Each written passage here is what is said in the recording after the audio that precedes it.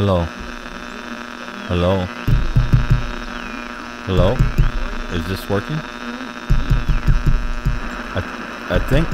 Hello? Yeah. Hello? Just a second here. Hold on. There we go. I think that we got it fixed. All right, this is Hyperborean Radio. I am so glad everybody made it today. I'm really hoping everybody's enjoying the 4th of July. This is Celtic God, and with me is the Lore Keeper. Well, hello to everybody out there on the Wastelands of modernity. Today we're going to be talking about American mythology, as well as the traditions of Midsummer. So I think it's going to be a good talk, and I hope everyone's having a good Independence Day. And if you're not from America and you don't have the 4th of July, well, look on the calendar. It is there, I promise. You probably just don't have the Independence Day part. But that's why we're going to also talk about Midsummer. This is just one of many celebrations that we have. I hope everybody's been following our Telegram and is listening to our podcast, because we record 2 separate shows every week. One goes here on YouTube, which is, let's say, family friendly, or at least we try our best to keep it that way. And the other one is less so, which we put up on our podcast by the same name, Hyperborean Radio. We're everywhere. And we also post direct links to that in the Telegram, as well as just so much lore.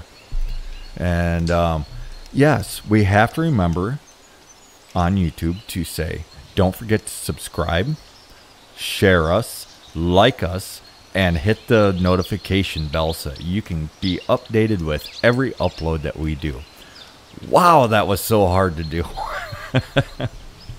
We're not very great at self-promotion, if it wasn't obvious already. But I am myself an American, and so is CG. He's a Yooper. I'm an Iowan. And yeah, 4th of July has a lot of obvious American symbolism with it. And it also carried over a lot of traditions from Midsummer. It's sort of the closest thing in America, you could say, to a Midsummer celebration. The sparklers actually are a continuation of these like burning sticks or burning brooms that people used to chase each other with. Oh yeah, I wanted to bring that up because there's some places in America where Juneteenth was a welcome celebration in every city far and wide across America, with parades and marches and all this good stuff. However, on the verse side, there are many places that are also canceling the 4th of July. So that's what the Lore Keeper was just getting into, is that there's some ancient traditions actually that go with celebrations for Midsummer, which include the brooms, which I had heard of that before. He did a really cool post on it on our Telegram recently. I believe it was on Telegram, or was it on the website? The website's name, by the way, is wilderhomesproject.life. We'll try to remember to put that into the description. So if you haven't seen that, you can go there. We put blog posts on there that does not go up on the Telegram. Usually they're far, far bigger, which is why they go there. And you can also follow the podcast on there. You go to the theater tab, and the podcast is sitting right up top. And there is some music donated to the people by Trove de Lid. That's our friend Alex. So thank you, Alex. We really do appreciate it. And to continue on with some of the really cool celebration, or yeah, the celebration things, I guess, is what they would be, that broom that you was talking about. So yes, I'll let the Lore Keeper continue telling us about that. Well, and like you've actually spoken about it, because like I grew up with sprinklers. I didn't have, burning sticks or anything like that. But like when in the UP where you're from, you've actually told me like you've seen people who will get the sticks on fire, and they'll basically use them just like sprinklers. They chase each other around with it. They will write stuff in the air, just like people tend to do with sparklers. Different thing. Sprinklers and sparklers. opposite elements. Opposite elements. One is water, one is fire. And then fireworks are also a continuous old tradition. They're involved in Wilderman customs. They're involved in Midsummer. Them and gunfire, I believe it was employed to keep sort of the more malicious spirits at bay, or however people choose to word it, because it's kind of a whole thing. But before that, more than likely what we did was we just put accelerants on on bonfires, like people like to do. Oh, hey, gasoline, just pour it. Yeah, that's all I was going to say is that still goes on today. If you got a bonfire and white people and some kind of fuel, whether it's oil or gasoline or just some old pine boughs, the fire starts to die down a little bit. On go these things, because you get that big rush of light and fire and heat. And with the pine boughs, you get the sparks. So I've seen people take the brooms or sticks and just beat a fire to make the sparks go up in the air. At night, it's really pretty. It's kind of cool, and it's fun. You can see it as chasing away evil spirits, or you can just see it as fun, and either one is just fine with me. Well, and that's kind of the thing, is most traditions have a functional, an entertaining, and a metaphysical, I guess you could say, aspect to them. It's like the eternal flame. There's the aspect of, veneration of a hearth goddess, whether that's Vesta, Hestia, Brigid. Or there's on the other side, there's the utility of it's easier to light a fire when you need it if you already have fire. Well, and two, with the fire, if you have a large enough community, what you end up with, and this just happens pretty naturally if you have a big enough gathering, you end up with a central fire, which is usually the biggest one, and then it's the craziest thing, and we just seem to do it. Celebrations I've been directly involved with, and then ones I just showed up for, you end up with a central large bonfire, and then rings of smaller fires around the outside edge of that fire. And if I've seen celebrations, have been celebrations big enough where you had the central fire and then two concentric rings of fires around the large central one, which was massive. And yeah, it's just fun, and then everybody playing and having fun and running back and forth to the different fires. And really, yeah, we would still do that today pretty much if we was allowed to, because in some areas where you don't get in trouble for doing that, guess what they still do? That's why I'm aware of it, is because it does still happen. Well, and like myself, I went to, back when I was in Iowa, my dad and my brother and I went to a July 4th. I think it was July 3rd, but when it hit like nighttime, like midnight, basically, they set off the fireworks for 4th of July.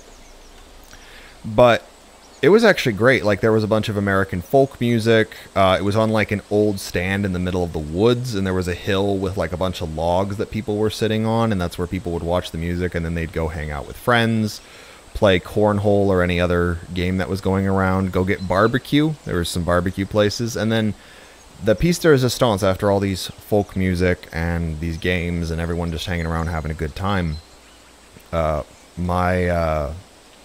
what happened was they got all these flags and they burned them. And before anybody loses a gasket, that's the appropriate way to retire a flag when it's too damaged to keep flying, is actually to burn it. And they had people come in and they all were playing bagpipes, and people saluted. And one thing I want to bring up really quick in regards to, because I've been racking my brain because I'm someone who subscribes to the idea that a lot of this stuff is instinctive and you can kind of notice it. And I've been trying to figure out what replaced the sort of Midsummer pole, and it just hit me. It's the flag pole.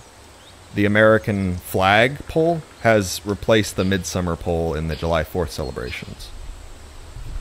Right, I was just going to ask you if with the flag burning, did they do the whole ceremony where it was folded and they burned them that way? Or was it, we put them on we light them on fire and then stamp them on the ground like they do today at so many of these we'll delicately call them celebrations. It was actually a what they had was they had like a wire pole, like not a pole, but like it was like 18, 20 feet tall, and the flags were basically hung on what was a wire construction, and they did have like some that were folded and put on there gingerly, and then it was this huge bonfire, and people were playing, I think it was Danny Boy on bagpipes, and there were just all these people, paying respects, and everyone had a good time, and it was great actually. Right, and as far as a Midsummer pole goes, what I've seen personally is flagpoles with ropes hooked to it, and then the kids would play with it and basically do like the maypole dance, except for minus the dance part. Or, as shameful as this might sound, a tetherball pole. And then they would just go play around the pole. I've seen it done a few different ways at a few different celebrations, but yeah, the would it be great if it was this great important wooden thing that was put up? Yeah, that'd be amazing. But one of the amazing things about our people is we use what we have, and I love that about us. Well, and it's actually something I'd like to get into, because there's all these customs that turn over, and everyone knows, the Christmas tree, everyone knows the jack-o'-lanterns, everyone knows these different aspects that are blatantly from European pagan customs. But one person brought it up, and I can't for the life of me remember what his name is. I think he's the editor-in-chief or the owner or what have you of Countercurrents Publishing. I forgot his name, but he actually brought up a while ago that people most likely will not be returning to Christianity, and they most likely will not be trying to resurrect paganism. What he was bringing up was this idea that people should do what he referred to as a civil religion, which was basically, the founding father, basically the American culture as the new religion. And to a certain extent, he was correct, but what he mistook was he didn't understand. What he was talking about was something sociologists had noticed, which was people's, treating the founding fathers, the Constitution, and all these American concepts as something akin to a civil religion. But what is actually going on is people have made these localized myths, or they've created or discovered or what have you, or ascended these mythic figures within American mythology, and we have our own concepts of them, and there's this unique flavor to America that then gets compartmentalized into like the Cajun, the Pennsylvania Dutch, and all these other smaller groups in America. Right, and that brings me to another important topic, I guess, is a lot of people think that we need to do things in a extremely structured way. Everybody does exactly the same thing in exactly the same order, and they say the same words in the same order, and they think the same thoughts the same way. And really, our people don't need this, because I'm roughly familiar with what you was just talking about, and that's one of the things that they brought up is every region has its own way of doing this, that quote unquote civil religion.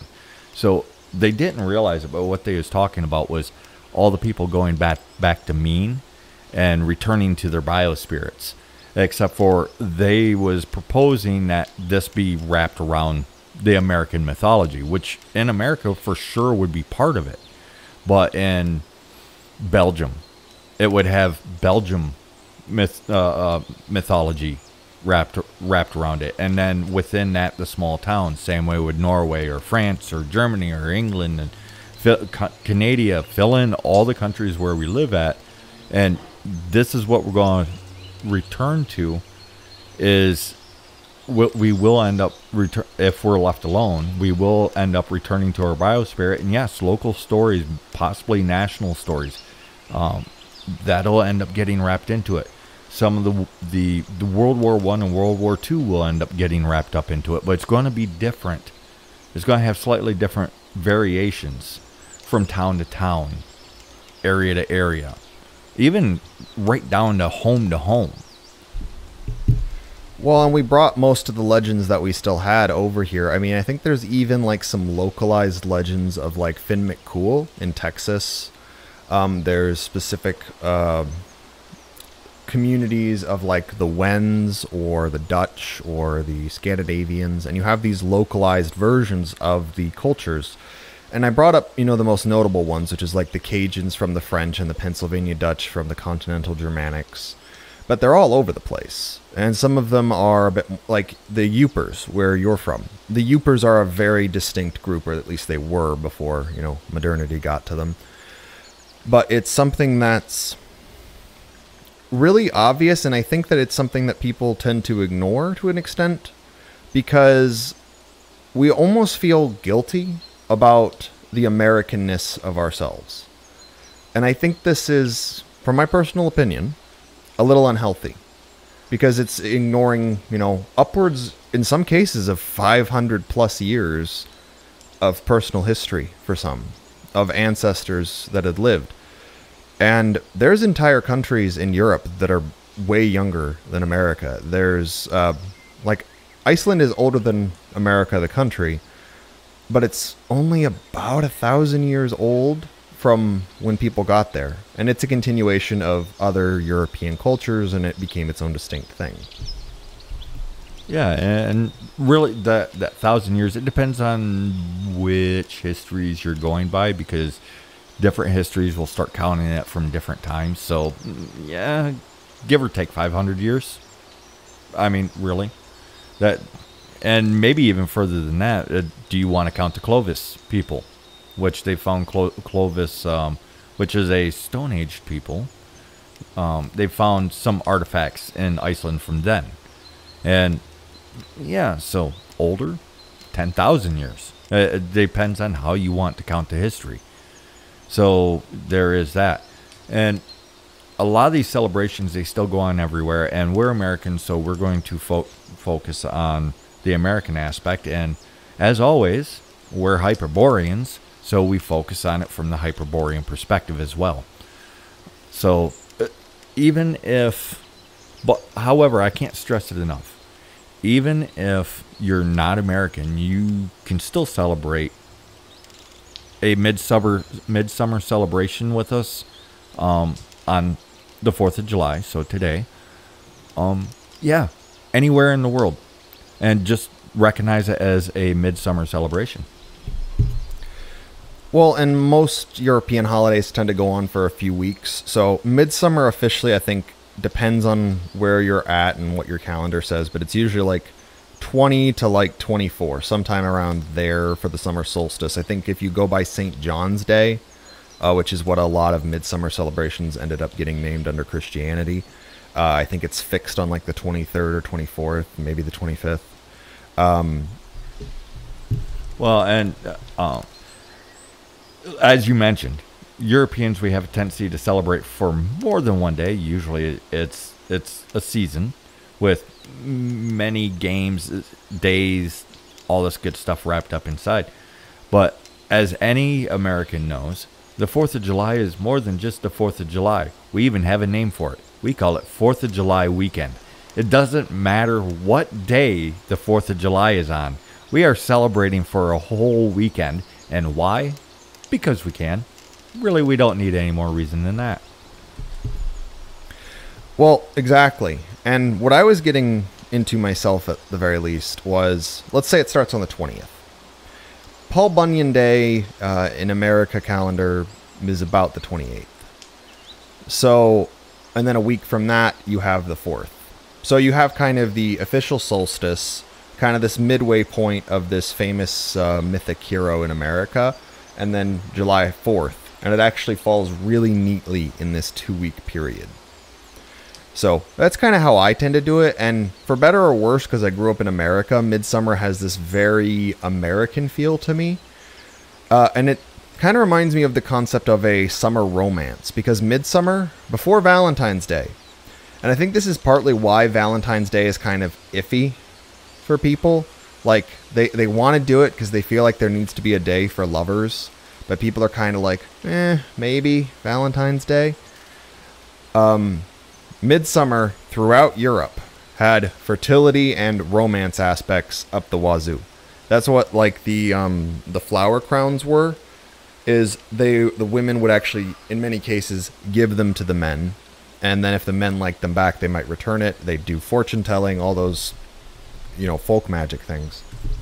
Right, and guys, it's not like you get out of having to wear a funny hat too, because and this is historical. I've seen it as leftovers in some American celebrations. A lot of times, the guys will end up wearing tree branches of some kind, not entire 8-foot sections, but usually about 12 to 24 inches long, and strap them to their head like their antlers, leaves and all. So, nope. You get to wear silly hats too if you want. It's not just the girls. Well, and I recommend if a guy's going to do that, do it yourself, because your woman, and this is on the chance you have a woman, because the whole point of some of these celebrations is for people to pair up. So you might not even have someone, but don't let her do it, because she'll either make it too pretty or she'll make it too big. So I would recommend, if you want it to look masculine, you get a hold of it yourself. Right, because we was watching a music video, and the girls' head wreaths, very, very pretty. So were the men's, except for they weren't pretty. Made out oak leaves, and they managed to make them look like, instead of wreaths, like big doofy green wigs. Not like a noble trailing cloak that they had up over their head, or a crown of oak leaves, which would have been cool. But no, they look more like clown wigs made out of oak leaves. So guys, don't let the women do that. Same as, here's a tip for all the fellas out there. Never let your woman zip up your zipper. Yes. But one of the great things about both July 4th and Midsummer is a lot of people tend to have fires, whether that's grilling, whether that's a camp out, whether that's picnicking, whether that's going to the beach, whether that's, sitting around a fire waiting for the fireworks at like your local, I don't know, baseball field, soccer field. I mean, it's different everywhere, and it tends to be localized. Like, I'm sure, like, we're in Michigan, but we're not right next to the lake. I'm sure communities that are right on the lake will typically end up on the beach or something like that. Oh yeah, there's a community in the UP, Grand Marais. A lot of people love to go there from the UP, at least within the region. Like, they'll travel some miles to get there, and a lot of the people will go in on the fireworks, and they go there for the celebration. It's just a small town on the coast of Lake Superior. There's a little inlet there. Anyways, I'm not going to give you the whole history of it.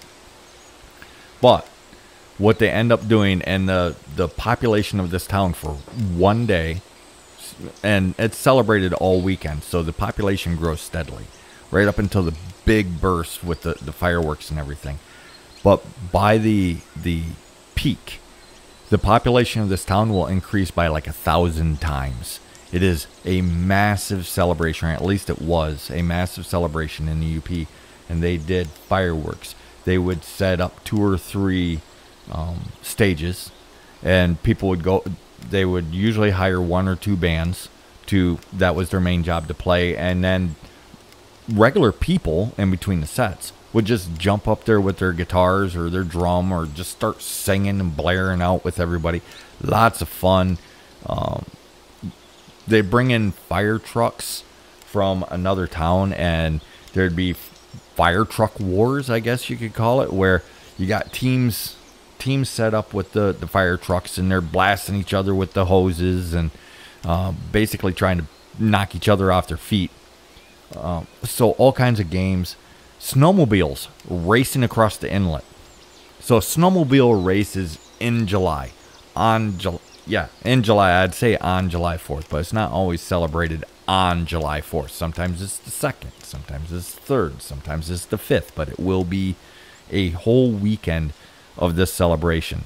And yes, there's drinking, there's food, there's music, all these things that I say every good pagan celebration needs: people, fire, music, food, games, dancing, males, females, children. It makes it fun as long as everybody is willing to have fun. Well, and that's kind of the whole thing. And one of the reasons that I tend to not push ritual is looking at the European folk customs. What I guess you could term ritual tends to be a community experience. Like, if I had a one-person Krampus run, I would just get arrested for harassing people.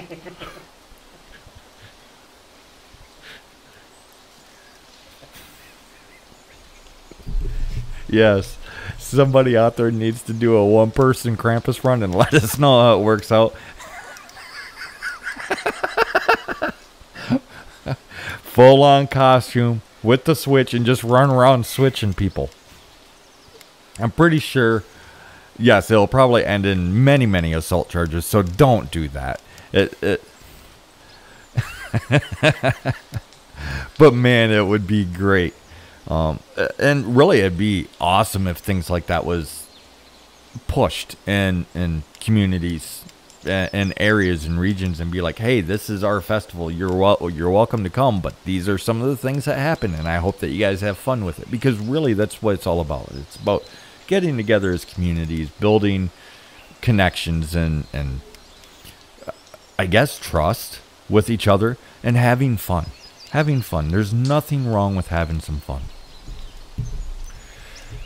Precisely. And what I was getting to there is, make sure you're having fun. Make sure you're spending time with the people you care about. If ritual means something to you, go ahead and do it. But at least on my end, if I don't have a community that I'm celebrating with, even if I barely know most of the people there, like the July 4th celebration I mentioned earlier with the live music and the barbecue, I didn't really know like more than like 5 people there, and I still had a good time. But it's this whole...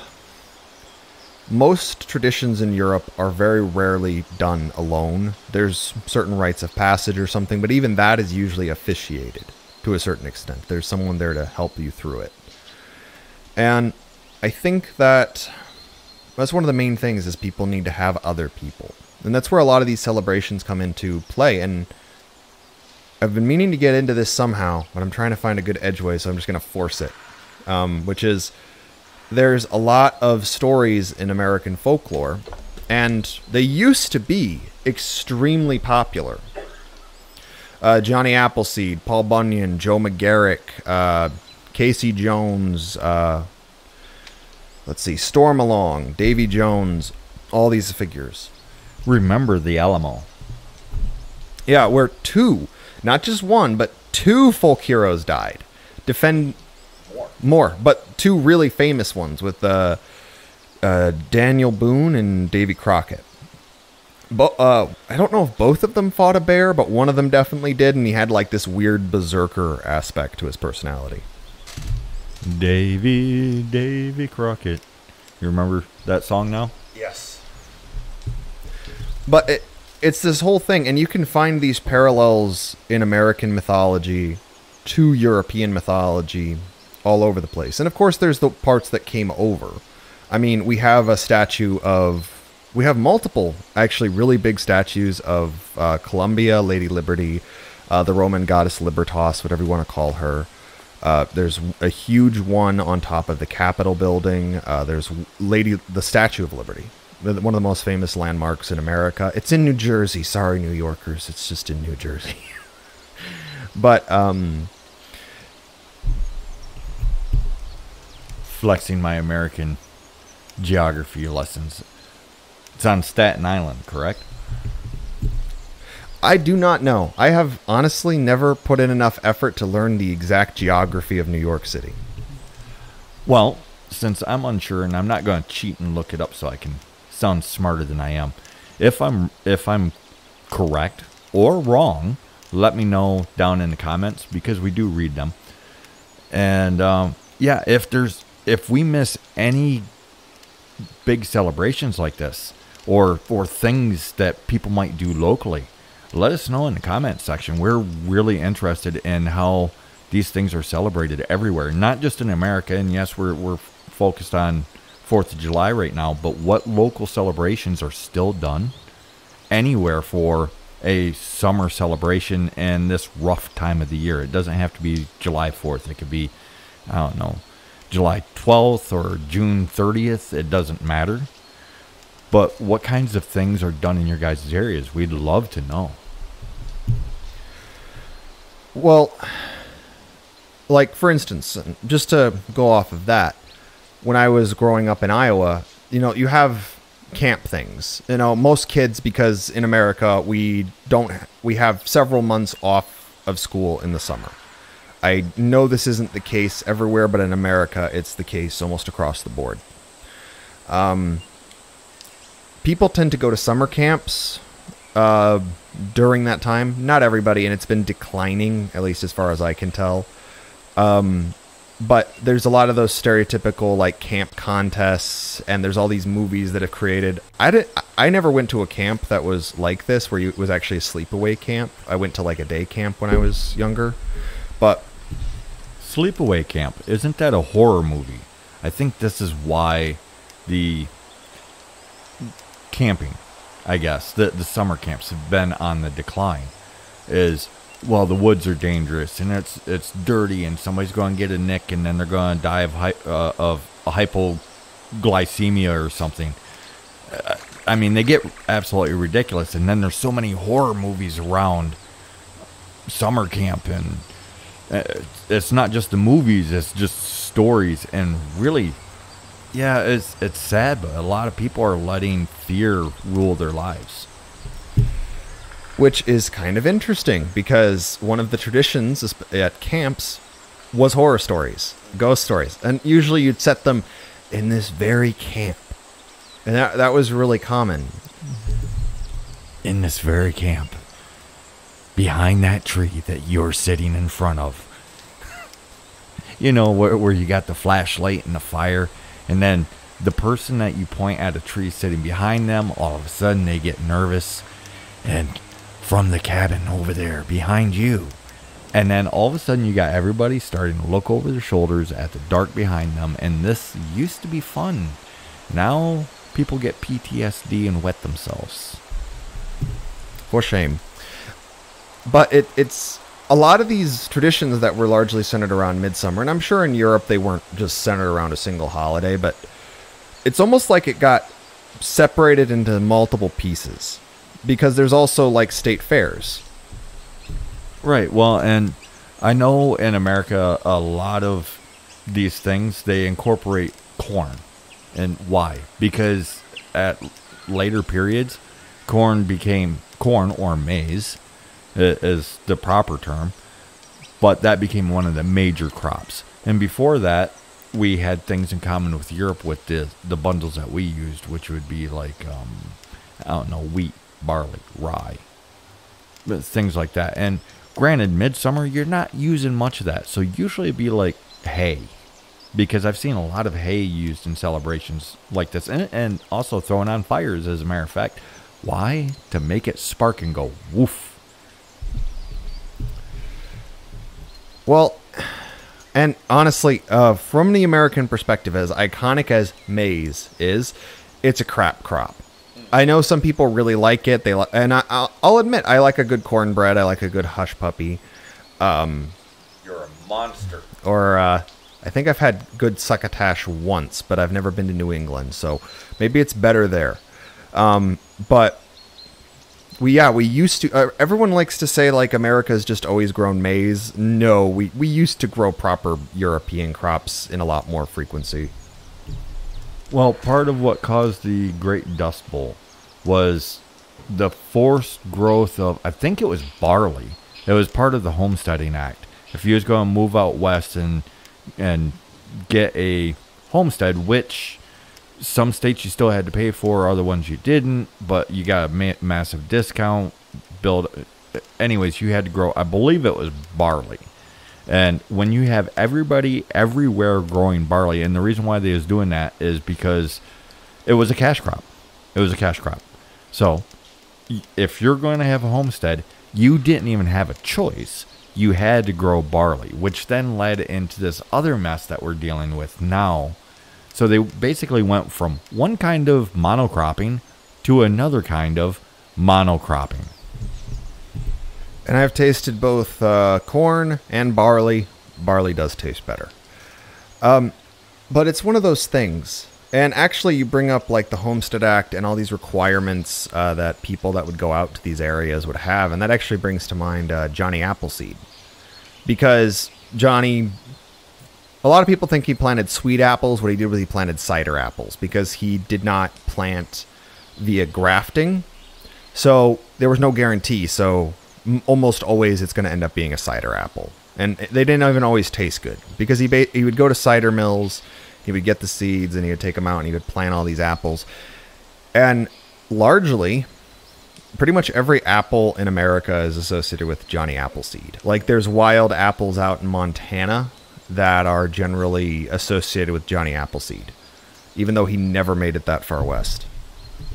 Well, really, there's apple trees, and usually they're wild apple trees, are associated with Johnny Appleseed from the East Coast, so far as I know, all the way over to Washington, the state, not the capital, but all the way over to the West Coast in Washington. I think that there's some apple trees over there associated with Johnny Appleseed.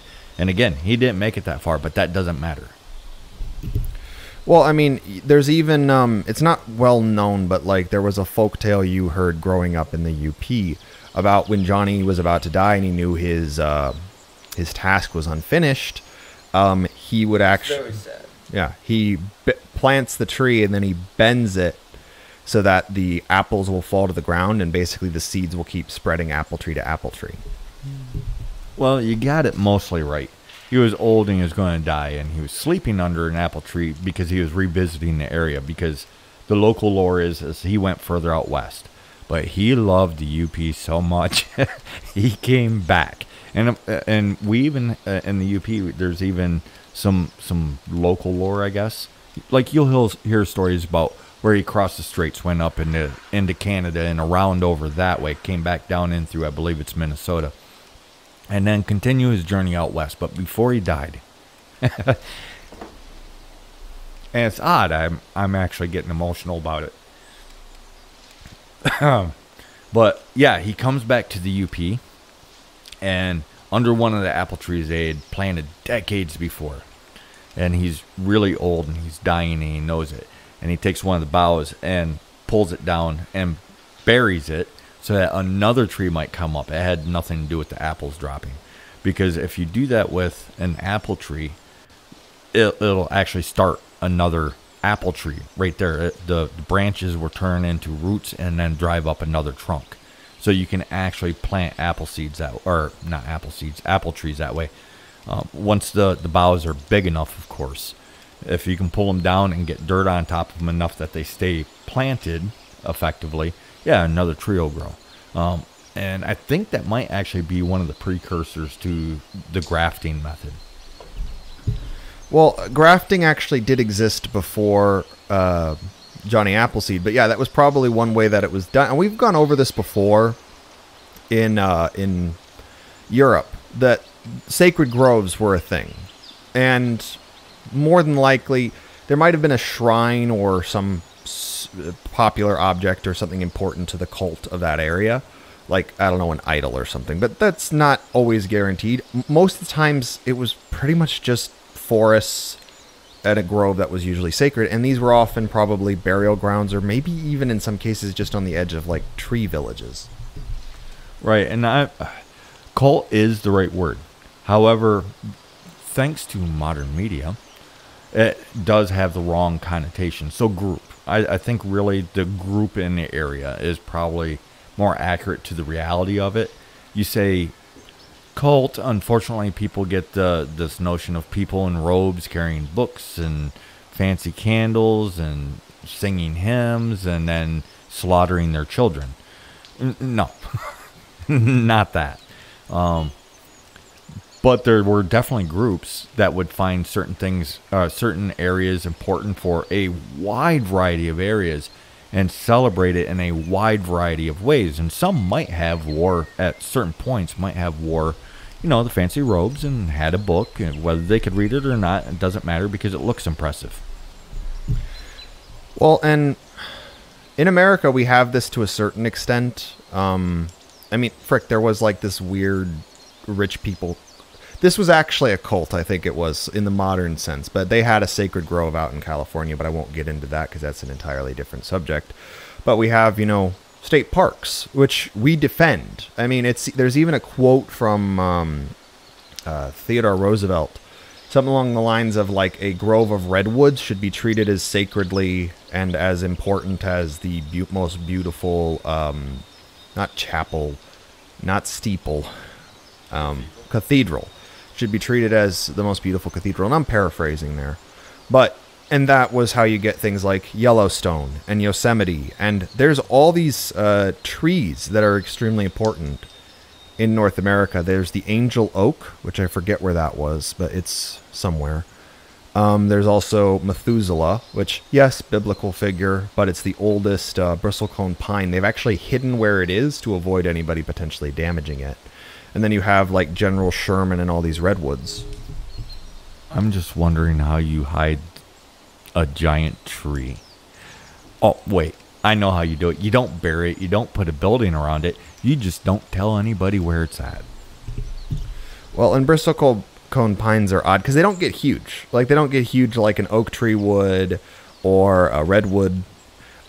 They get, like, weirdly twisted. They almost look like something that's, like, locking up a Dark Lord in, like, a fantasy movie. Like, if you don't believe me, look up a bristlecone pine.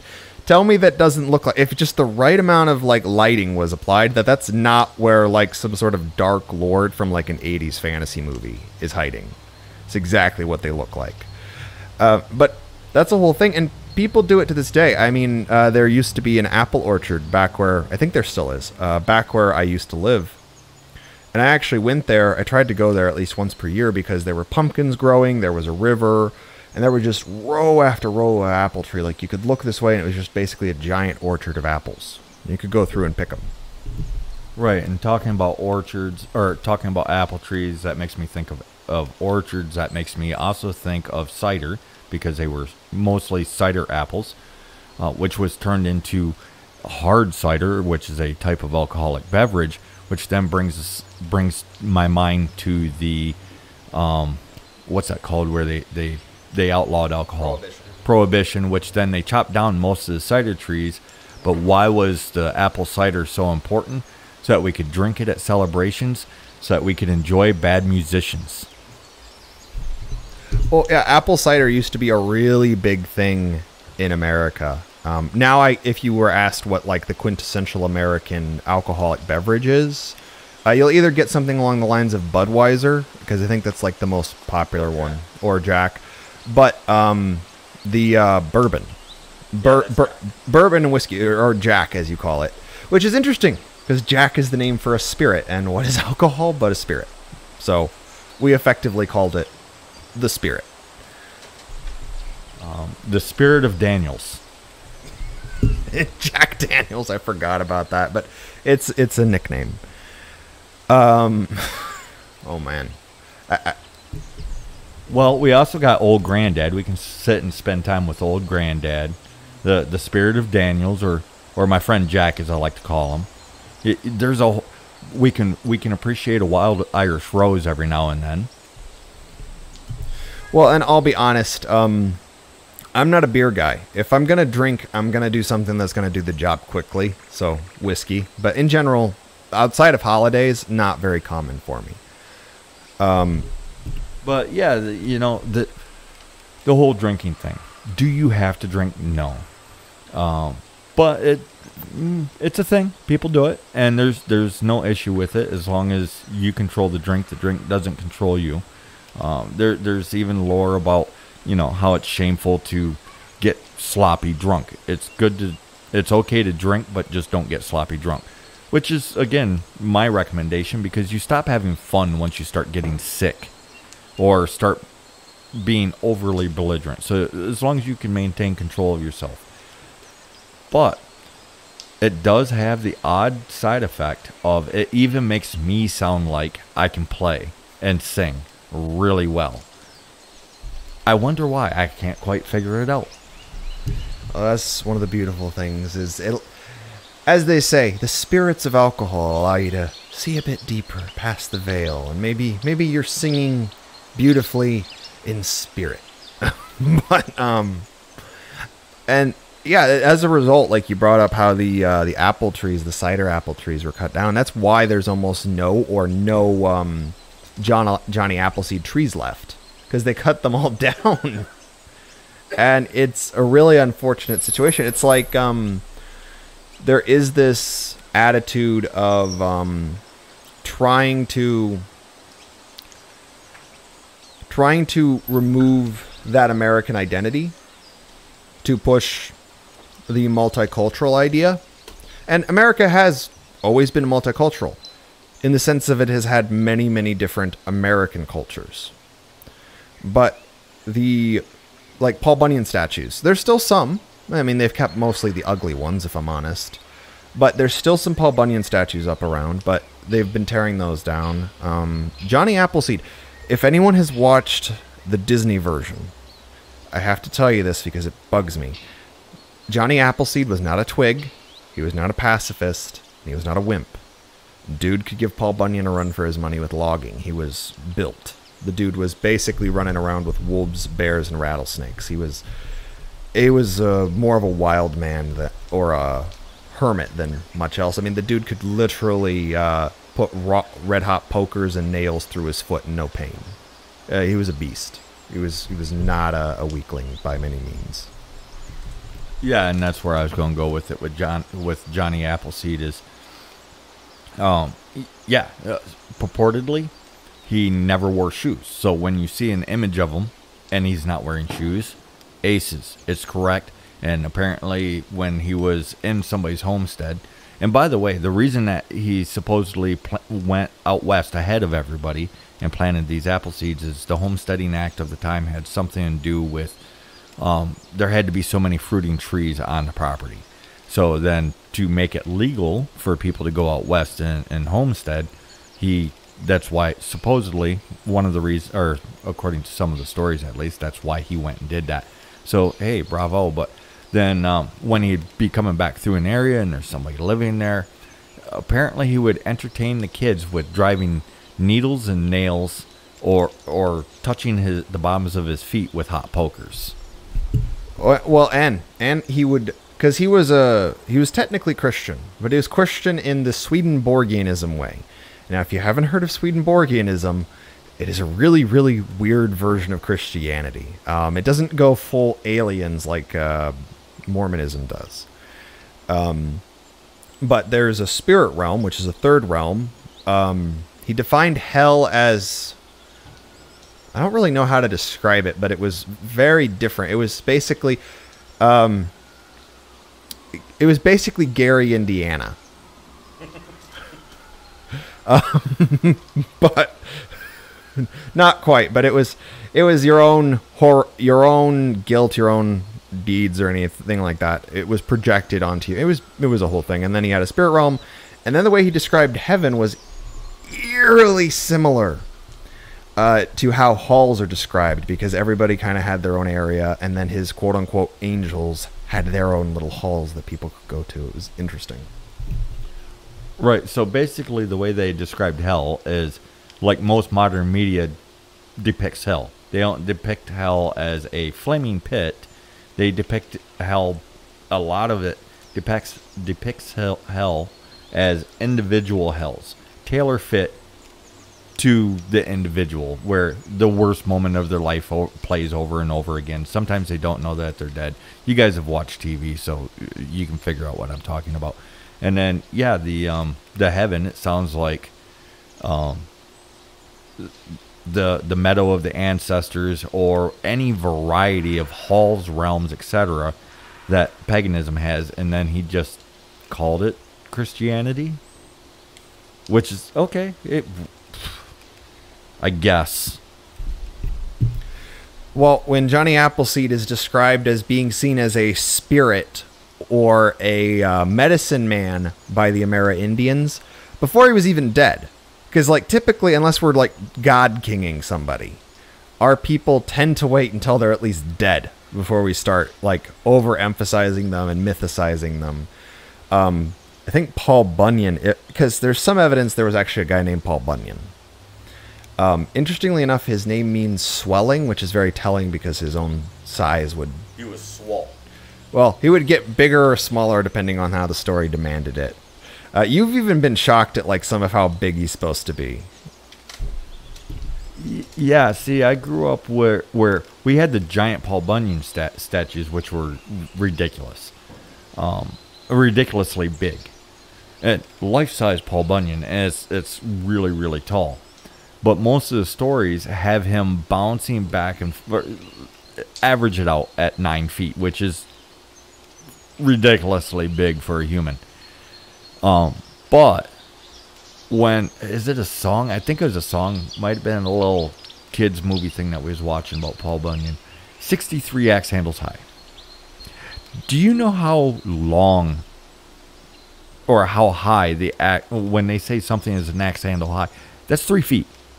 So 163 times 3 is what? Really big. Just around 200 feet. I'm not going to try and do the math real quick there.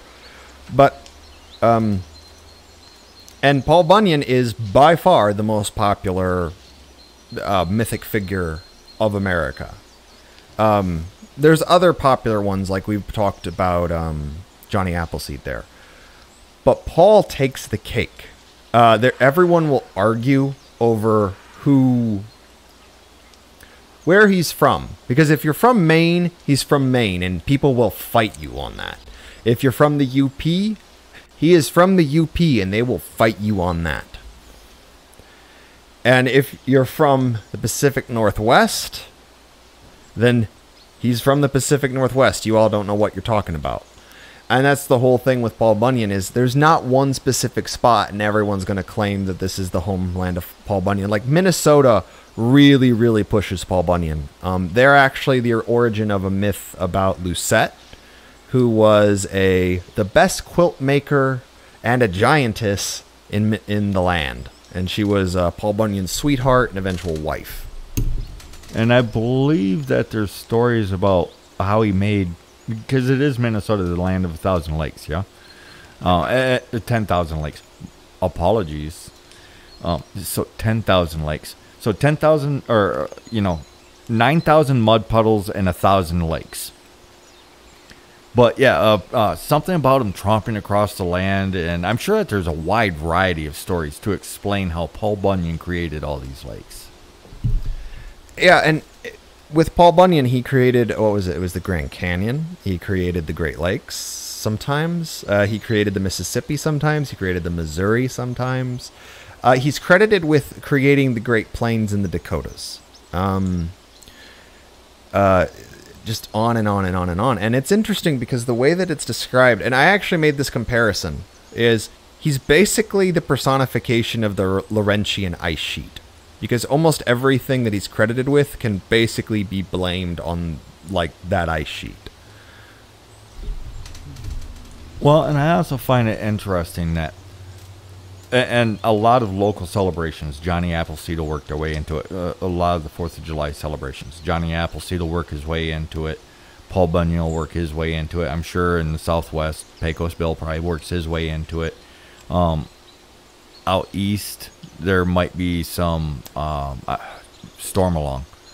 Some of the Stormalong might work his way into it. When the 4th of July, as an American holiday, it's about the independence of the nation. And yet, these other characters, these other people, these demigods, whatever it is that you want to view them as, manage to work their way to the forefront in many rural areas in particular. I haven't seen much evidence of it in urban areas, but in rural areas, yeah, they come to prominence again. Same with Betsy Ross, the lady that sewed the Betsy Ross flag, which I'm not sure that she even existed. She might have, if you know for a fact that she has, share that too. But I know that her existence is in contention. Well, let's be honest. It doesn't fully matter. I mean, they pretty much know she existed. The debate is on whether or not she sewed the flag. But the Betsy Ross house is essentially a sacred spot in American folklore and culture. And it's really telling that it is, because last year during the riots, let's call them what they were, they tried very violent protests. Yes, the very, very violent protests. Mostly peaceful, as some people have termed them. They tried to burn down the Betsy Ross house. If there hadn't been guards, they would have. Because they trashed a lot of statues. They trashed... they took down deer statues in Portland. But it is this attempt to rid us of our culture. And to a certain extent, we're kind of helping. Because we are denying the unique American cultures that were here. And there's nothing wrong with embracing our European heritage. I'm descended mostly from like German mountains and whatnot. So I'll view the Alps and those things in an almost Arcadian fashion. And that's just how me as an American views it. Well, and really we're helping simply by not celebrating. Because it's a valid point that you brought up. They're trying to take all this stuff away from us. They're trying to hide it from us. They're trying to change it. And in many ways we're helping. We're helping simply by not acknowledging it and not celebrating it. So we need to celebrate these things, even if it's on small scale. If nothing else, think of it as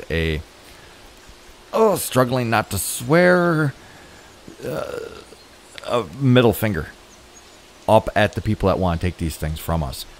Celebrate them, hold on to them, remember that they're important. Well, and especially if you're someone who is lucky enough to have heritage from one of the more clearly cut tribal groups. Let's go with that. You know, I brought up the Cajuns, Pennsylvania Dutch. There's all these New England groups. I won't even try to name them all. Appalachians. There's people that are very, very attached to their Southern heritage. Texas. People that, moved west with the Homestead Act, who had, for lack of a better term, cowboys as ancestors. People that have settled this area, created this area, founded a town. Halloween, Santa Claus. I know some people will dismiss Santa Claus, but he's the combination of many European traditions to make something uniquely American. And the same is true of Halloween. The same is true of Easter. The same is true of July 4th.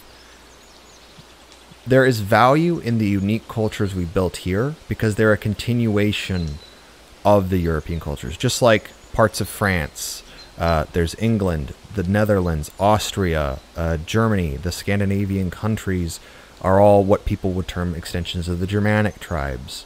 Other areas are extensions of the Celtic tribes, the Slavic tribes, the Baltic tribes, the Finno-Ugric tribes.